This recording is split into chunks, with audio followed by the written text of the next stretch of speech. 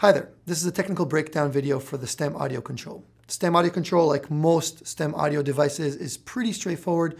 In this case, it's a 10-inch touchscreen controller. It has two main purposes. One of them is to act as an access point to the STEM audio ecosystem, just like any Android, Windows, or iOS tablets, or even HTML. Only this is going to be an actual hardware device placed in the room that you can use to edit rooms, adjust devices, and things of that sort. Other than that, you would probably use the controller in the room for room management. So things like initiating a video conferencing call, changing volume, or even dialing out a SIP call. On the bottom of the device, we have our RJ45 connector, which is our Ethernet jack.